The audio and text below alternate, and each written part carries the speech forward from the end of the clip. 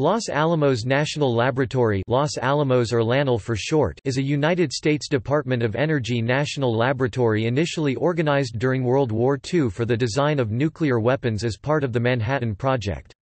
It is located a short distance northwest of Santa Fe, New Mexico in the southwestern United States.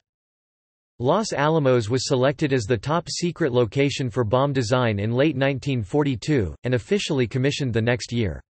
At the time it was known as Project Y, one of a series of laboratories located across the United States given letter names to maintain their secrecy. Los Alamos was the center for design and overall coordination, while the other labs, today known as Oak Ridge and Argonne, concentrated on the production of uranium and plutonium bomb fuels. Los Alamos was the heart of the project, collecting together some of the world's most famous scientists, among them numerous Nobel Prize winners. The site was known variously as Project Y, Los Alamos Laboratory, and Los Alamos Scientific Laboratory through this period. The lab's existence was announced to the world in the post-World War II era, when it became known universally as Los Alamos. In 1952, the Department of Energy formed a second design lab under the direction of the University of California, Berkeley, becoming the Lawrence Livermore National Laboratory (LLNL). Since that date the two labs have competed on a wide variety of bomb designs. With the ending of the Cold War, both labs turned their focus increasingly to civilian missions. Today, Los Alamos is one of the largest science and technology institutions in the world. It conducts multidisciplinary research in fields such as national security, space exploration, nuclear fusion, renewable energy, medicine, nanotechnology, and supercomputing. The town of Los Alamos, New Mexico, directly north of the lab, grew extensively through this period. After several reorganizations, the LANL is currently managed and operated by Triad National Security, LLC. History. The Manhattan Project. The laboratory was founded during World War II as a secret, centralized facility to coordinate the scientific research of the Manhattan Project, the Allied project to develop the first nuclear weapons. In September 1942, the difficulties encountered in conducting preliminary studies on nuclear weapons at universities scattered across the country indicated the need for a laboratory dedicated solely to that purpose. General Leslie Groves wanted a central laboratory at an isolated location for safety, and to keep the scientists away from the populace.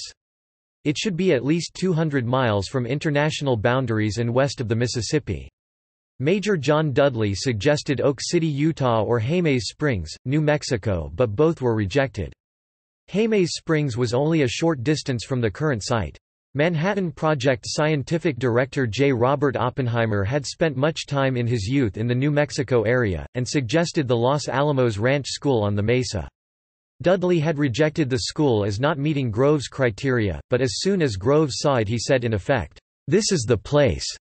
Oppenheimer became the laboratory's first director. During the Manhattan Project, Los Alamos hosted thousands of employees, including many Nobel Prize-winning scientists. The location was a total secret. Its only mailing address was a post office box, number 1663, in Santa Fe, New Mexico. Eventually two other post office boxes were used, 180 and 1539, also in Santa Fe. Though its contract with the University of California was initially intended to be temporary, the relationship was maintained long after the war. Until the atomic bombings of Hiroshima and Nagasaki, Japan, University of California President Robert Sproul did not know what the purpose of the laboratory was and thought it might be producing a death ray. The only member of the UC administration who knew its true purpose—indeed, the only one who knew its exact physical location—was the Secretary-Treasurer Robert Underhill, who was in charge of wartime contracts and liabilities. The work of the laboratory culminated in the creation of several atomic devices, one of which was used in the first nuclear test near Alamogordo, New Mexico, codenamed Trinity, on July 16, 1945. The other two were weapons, Little Boy and Fat Man, which were used in the attacks on Hiroshima and Nagasaki. The laboratory received the Army-Navy Award for Excellence in Production on October 16, 1945. Post-war. After the war, Oppenheimer retired from the directorship, and it was taken over by Norris Bradbury, whose initial mission was to make the previously hand-assembled atomic bombs GI-proof, so that they could be mass-produced and used without the assistance of highly trained scientists. Many of the original Los Alamos luminaries chose to leave the laboratory, and some even became outspoken opponents to the further development of nuclear weapons.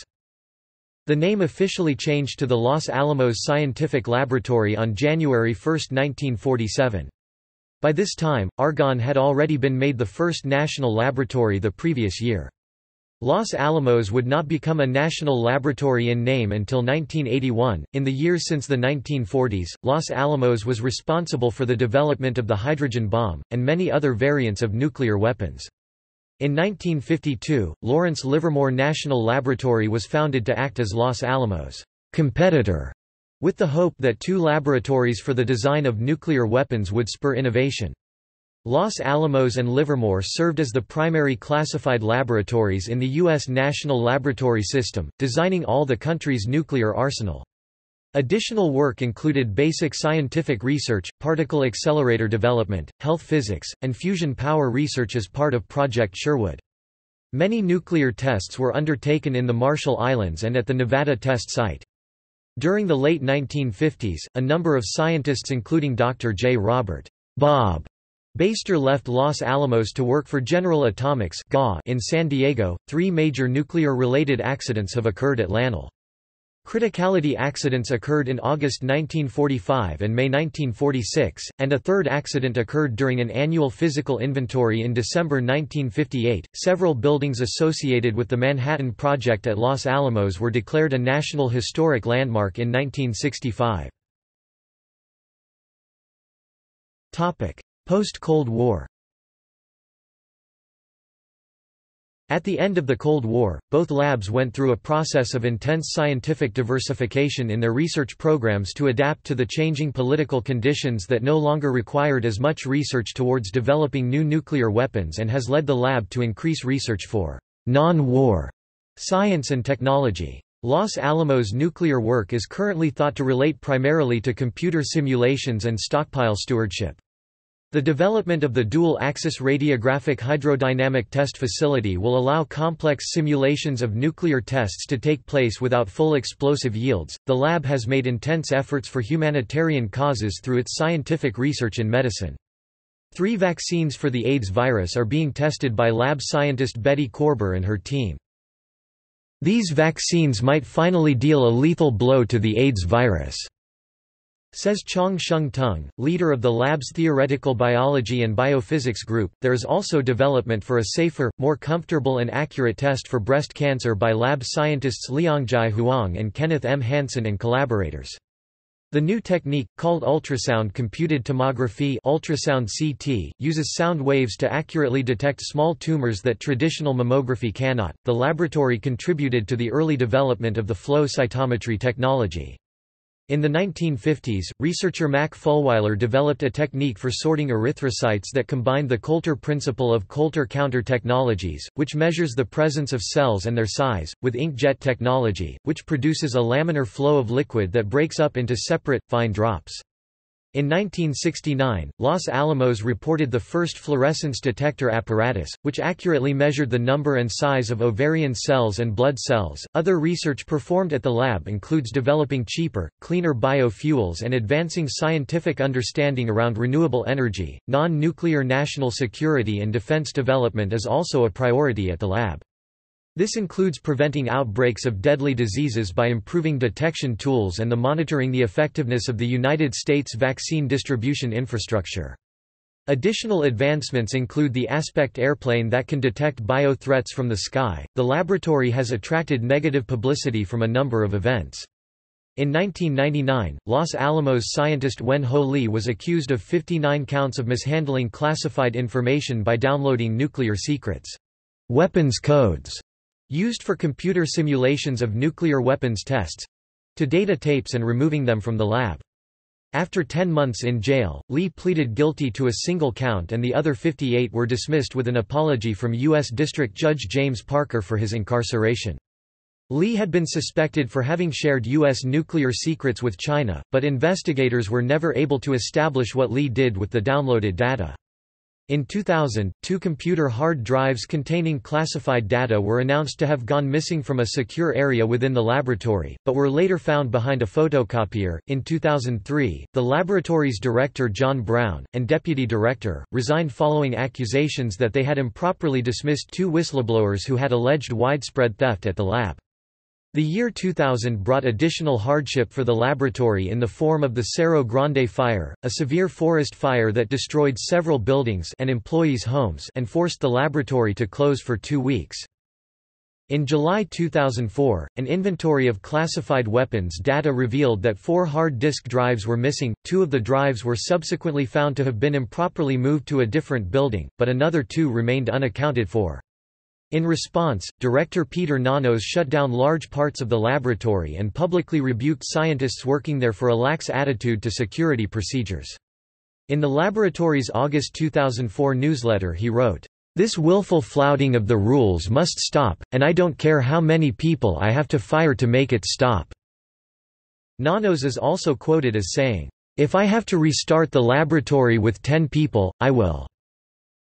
However, a report released in January 2005 found that the drives were in fact an artifact of an inconsistent inventory system. The report concludes that 12 barcodes were issued to a group of disk drives that needed only 10, but the 2 surplus barcodes nevertheless appeared on a master list.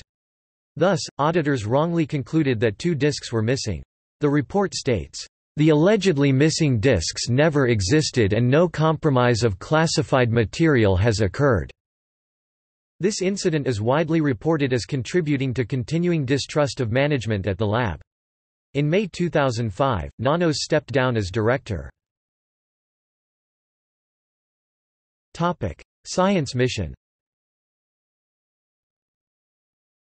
Los Alamos National Laboratory's mission is to solve national security challenges through scientific excellence. The laboratory's strategic plan reflects U.S. priorities spanning nuclear security, intelligence, defense, emergency response, nonproliferation, counterterrorism, energy security, emerging threats, and environmental management. This strategy is aligned with priorities set by the Department of Energy (DOE), the National Nuclear Security Administration (NNSA), and national strategy guidance documents, such as the Nuclear Posture Review, the National Security Strategy, and the Blueprint for a Secure Energy Future. Los Alamos is the senior laboratory in the DOE system, and executes work in all areas of the DOE mission: national security, science, energy, and environmental management. The laboratory also performs work for the Department of Defense (DoD), Intelligence Community (IC), and Department of Homeland Security (DHS), among others. The laboratory's multidisciplinary scientific capabilities and activities are organized into 4 science pillars. The Information, Science, and Technology pillar leverages advances in theory, algorithms, and the exponential growth of high-performance computing to accelerate the integrative and predictive capability of the scientific method. The Materials for the Future pillar seeks to optimize materials for national security applications by predicting and controlling their performance and functionality through discovery science and engineering. The Nuclear and Particle Futures pillar applies science and technology to intransigent problems of system identification and characterization in areas of global security, nuclear defense, energy, and health. The Science of Signatures pillar integrates nuclear experiments, theory, and simulation to understand and engineer complex nuclear phenomena, through partnerships across government agencies, laboratories, universities, and industry. Los Alamos integrates science, technology, research and development solutions to achieve the maximum impact on strategic national security priorities. To further these collaborative efforts, Los Alamos operates 3 main user facilities: the Center for Integrated Nanotechnologies. The Center for Integrated Nanotechnologies is a DOE, Office of Science national user facility operated jointly by Sandia and Los Alamos National Laboratories with facilities at both laboratories. CINT is dedicated to establishing the scientific principles that govern the design, performance, and integration of nanoscale materials into microscale and macroscale systems and devices. Los Alamos Neutron Science Center (LANSCE). The Los Alamos Neutron Science Center is one of the world's most powerful linear accelerators. LANSCE provides the scientific community with intense sources of neutrons with the capability of performing experiments supporting civilian and national security research. This facility is sponsored by the Department of Energy, the National Nuclear Security Administration, Office of Science and Office of Nuclear Energy, Science and Technology. The National High Magnetic Field Laboratory (NHMFL) Pulsed Field Facility, the Pulsed Field Facility at Los Alamos National Laboratory in Los Alamos, New Mexico, is one of 3 campuses of the National High Magnetic Field Laboratory (NHMFL), the other 2 being at Florida State University, Tallahassee and the University of Florida.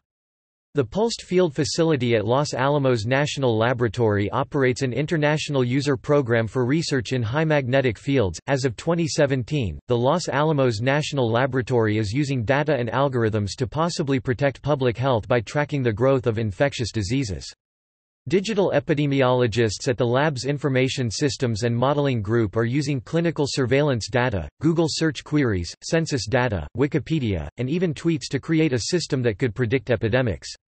The team is using data from Brazil as its model. Brazil was notably threatened by the Zika virus as it prepared to host the Summer Olympics in 2016.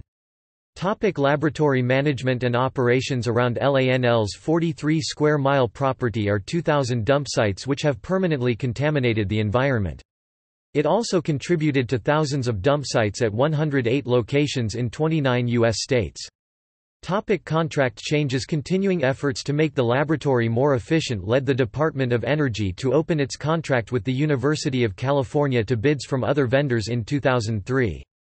Though the university and the laboratory had difficult relations many times since their first World War II contract, this was the first time that the university ever had to compete for management of the laboratory.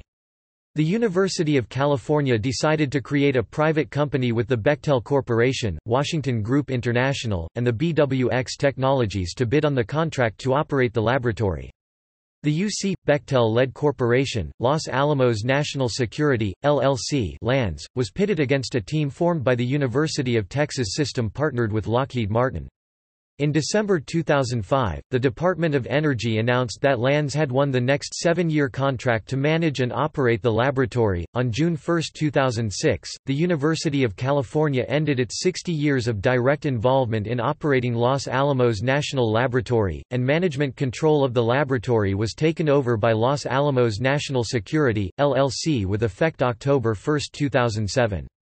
Approximately 95% of the former 10,000-plus UC employees at LANL were rehired by LANS to continue working at LANL. Other than UC appointing 3 members to the 11-member board of directors that oversees LANS, UC now has virtually no responsibility or direct involvement in LANL.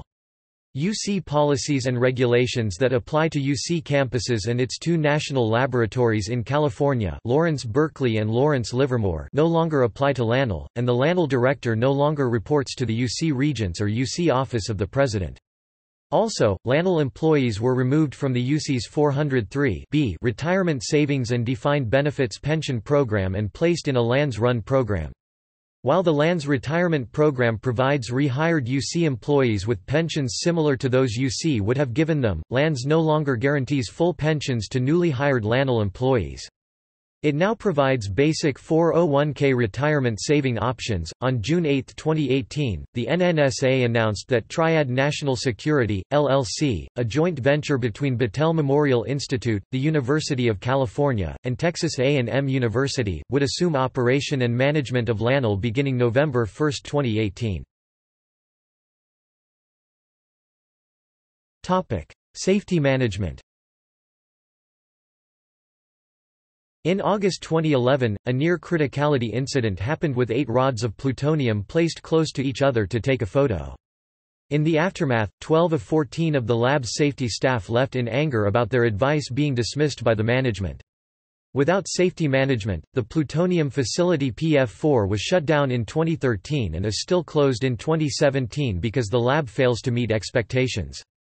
As a consequence, the U.S. Department of Energy sought alternative suppliers. The LANL's management contract. The lab was penalized with a $57 million reduction in its 2014 budget over the February 14, 2014 accident at the waste isolation pilot plant for which it was partly responsible. In August 2017, the improper storage of plutonium metal could have triggered a criticality accident, and subsequently staff failed to declare the failure as required by procedure.